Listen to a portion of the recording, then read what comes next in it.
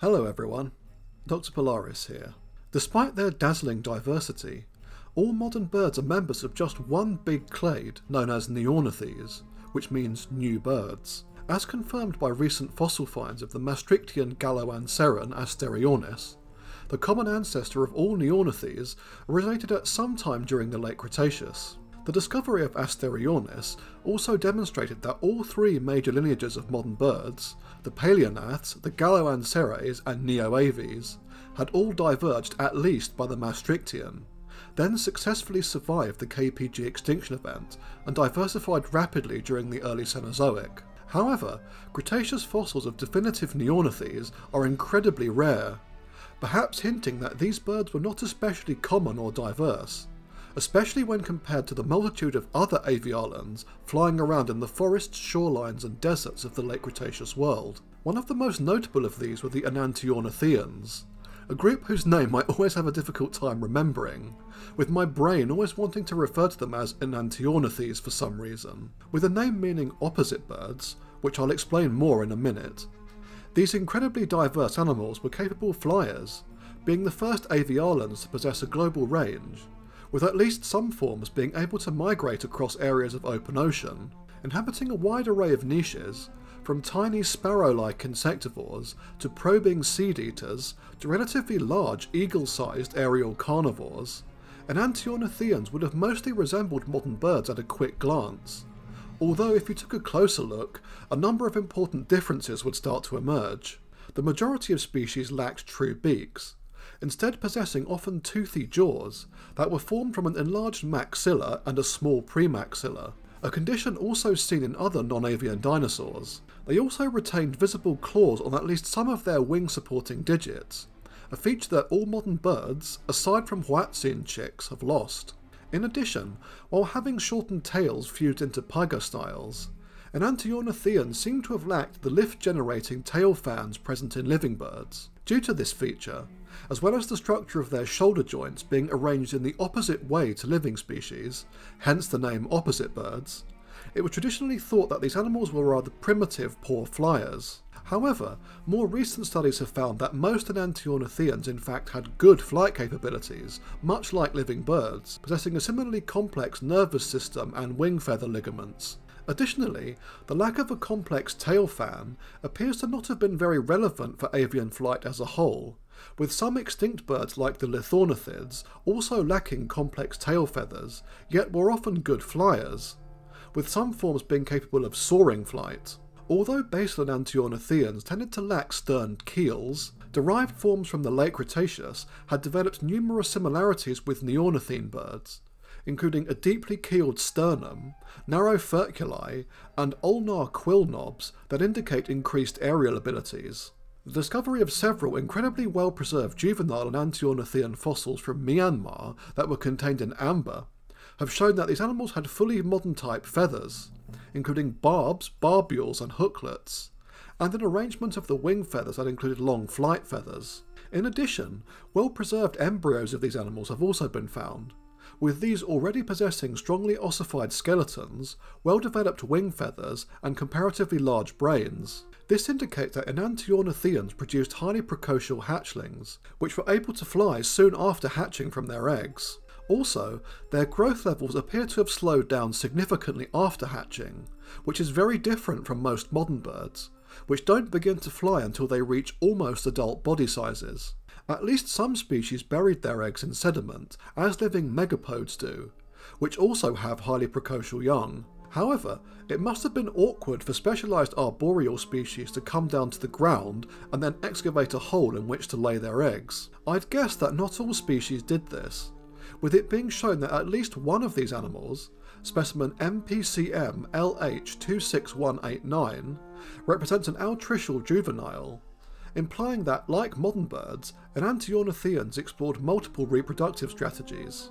As noted in the previous episode, the internal relationships of these animals are poorly understood, with the phylogenetic placement of many genera being highly unstable. This is partly due to many species being known from very scrappy remains, but also simply because of different interpretations among paleontologists. This is a problem that even occurs with extinct animal groups that are known from far more complete and plentiful fossils. Looking at you titanosaurs, dromaeosaurids and abelisauroids. Regardless, Enantiornithians probably first diverged from other members of Avialae during the Late Jurassic, although at the moment all definitive fossils of the group are known from the Cretaceous, with the oldest forms appearing roughly 135 million years ago. The vast majority of early genera hail either from the J-hole biota of northern China or the Los Hoyas formation of Spain, with both fossil-bearing regions producing some very complete Enantiornithian remains. Protopteryx from the J-hole biota was one of the most basal forms, being a small starling-sized animal with a body that measured about 10 centimeters or 3.9 inches long and a wingspan of 33 centimeters. It had a round head and pointed snout, with teeth only in the tips of the jaws. Its short and broad wings would have been effective for maneuvering in its forested habitat, with Protopteryx being one of the earliest known bird-like animals that could definitively power its own flight. Like many later Enantiornithians, it possessed a pair of elongated ribbon-like tail feathers that were probably used for display. Other well-known early forms include the Spanish Iberomesornis from circa 125 million years ago. This was another small genus, being about the size of a sparrow, and was probably a forest-dwelling insectivore, although the holotype specimen lacks a skull, so its lifestyle is not known with certainty. As in many other Enantiornithians, the feet were well adapted for perching in trees, with long toes and strong claws. Although their exact classification remains debated, 5 fairly well-defined families of these animals have been established, with there being many isolate taxa whose position is uncertain. One of the more basal families were the Pangornithids, a group that thrived for a relatively short time during the early Cretaceous, between 130 and 113 million years ago. Again, probably being mostly arboreal, these animals possessed pointed snouts equipped with small teeth, while their legs were stout and powerfully built. This has led to suggestions that they may have been somewhat woodpecker-like in their ability to climb and cling to tree trunks, although their exact ecology is not well understood. Forms such as Yuan-Chu avis would have somewhat resembled modern cuckoos in appearance, albeit with a pair of elongated tail feathers. Melanosomes sampled from the holotype suggest that the central pair of long tail feathers were dark in colour, and the rest of the tail feathers were either grey or with non-iridescent structural colour. Meanwhile, one relatively large genus, Chiappe avis, even had a tail fan superficially similar to those of modern birds, which it may have utilised in flight. Pangornithids seem to have been native only to China, and apparently went extinct roughly 113 million years ago, although the recent description of a possible bizarre Malagasy representative of the group may mean that these animals survived into the Maastrichtian. This was Falca takeli, a probably crow-sized genus that was native to the May-Verano formation of Madagascar circa 68 to 70 million years ago, possessing an elongated deep rostrum complete with a pair of teeth at the tip, which gave this strange animal a somewhat toucan-like appearance. It's uncertain if the genus was also a frugivore like its modern look-alike. Falca takeli is also something of a mystery in terms of its classification, with the 2020 study that described it placing it all over the place within Enantiornithians. Another odd group of early forms with disputed ecologies were the Bohyornithids, which were also members of the early Cretaceous J-hole biota. Although most known specimens represent the remains of juveniles, adult individuals of the genus Praeornis were about the size of a pigeon. These animals had an odd mixture of traits, including relatively short snouts equipped with robust teeth and long curved foot claws that were in some ways superficially similar to those of modern birds of prey. It has therefore sometimes been assumed that Bohyornithids were raptorial predators that hunted small vertebrates, though their teeth seem to have been adapted for crushing hard-shelled prey. Given that all members of the group lived in forested ecosystems in close proximity to lakes and rivers, it's conceivable that they might have fed on snails, larger arthropods and freshwater bivalves. Another group of Enantiornithians that were far more likely to be active carnivores were the Avisauridae. Known only from late Cretaceous deposits in North and South America, these were among the largest of the so-called opposite birds, with powerful taloned feet similar to those of dromaeosaurids that were capable of grabbing and carrying relatively large vertebrate prey. Most species are known from very scrappy remains, so we don't know whether this predatory lifestyle applied to all members of the group, although the type genus Avisaurus was almost certainly a somewhat eagle-like carnivore, known only from the very distinctive remains of their tarsometatarsal foot bones. It's nonetheless been found that two species of this genus, native to the Maastrichtian Hell Creek Formation of North America, both were large, with A. darwini weighing up to 1.2 kilograms or 2.6 pounds, and A. archibaldi weighing up to 1.7 kilograms or 3.7 pounds. This makes both species roughly comparable to the living African hawk eagle in size, with their wingspan probably being in the 4 to 5 foot range. Living in humid subtropical swamp forests, Avisaurus likely hunted a variety of lizards, mammals, very young dinosaurs, as well as other members of Avialae, grabbing them in its talons before tearing them into small pieces with its sharp teeth. Other Avisaurids were even larger, such as the genus Mirake from Campanian age deposits in Utah. Known from far better material than other members of the family, this was a roughly turkey-sized animal, with its large size, powerful talons and leg tendons indicating that it was probably an eagle-like raptorial predator. The South American Sauroavisaurus was relatively similar, albeit smaller and dwelt in the Maastrichtian Lecho Formation of Argentina. Other Enantiornithians, however, have remained controversial when it comes to restoring their proposed lifestyles. These include the Longipterigids, a family of long-snouted forms from the early Cretaceous of China, with sharp teeth found at the tips of their jaws.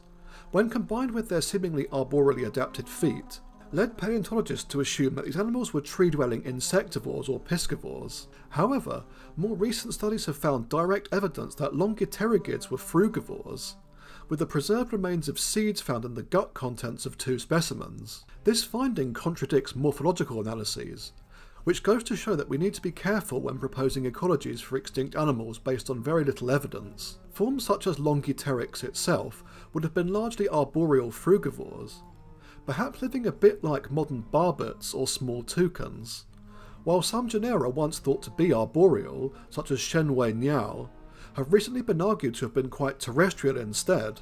Like modern larks, this animal seems to have spent a great deal of time on the ground, despite also being a competent manoeuvrable flyer, perhaps feeding on fallen seeds and fruit with its elongated pointy snout. While most Enantiornithians possess toothy jaws, some genera independently develop toothless beaks, with Gobipteryx probably being the most well-known example. This partridge-sized genus was native to the deserts of what is now Mongolia during the Campanian stage of the late Cretaceous, circa 75 to 72 million years ago.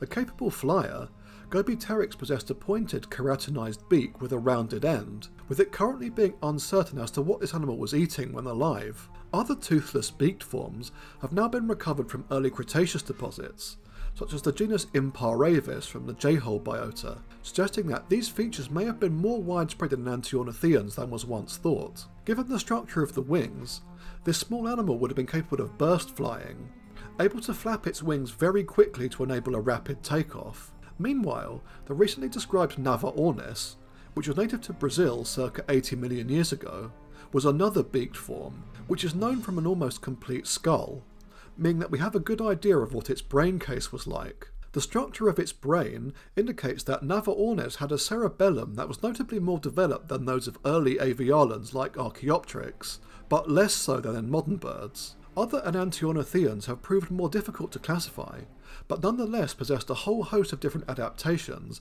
that are quite similar to those of living birds. Despite many of these animals seemingly being specialised for a life spent in the trees, some genera such as Hollandia from Campanian Mongolia were long-legged terrestrial forms, possibly similar to modern roadrunners. In addition, fossilised footprints and very scrappy remains recovered from Australia have hinted at the presence of large crane-sized species that lived there.